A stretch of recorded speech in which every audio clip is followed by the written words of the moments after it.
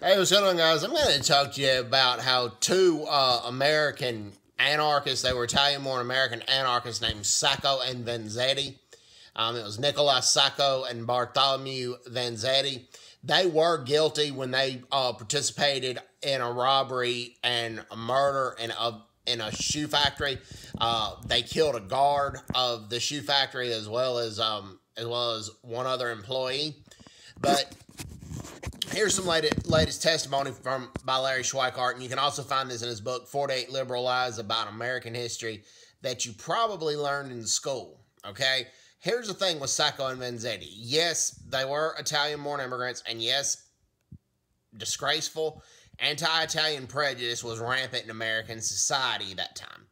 But that doesn't change the fact that they were guilty here, and let me explain why. Okay? Their own defense attorney later admitted that they did the killings, okay? 9 people saw Sacco and Vanzetti at the scene.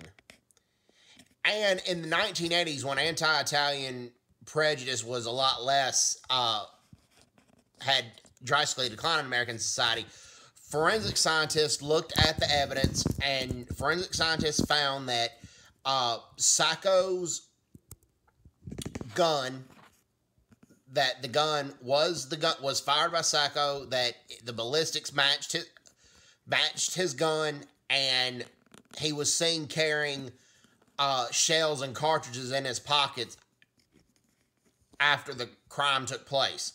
So forensic scientists looked at it in the 1980s, and they confirmed that Sacco and Vanzetti were the killers.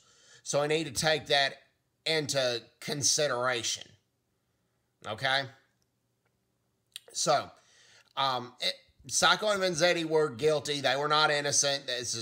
We need to remember that part about American history.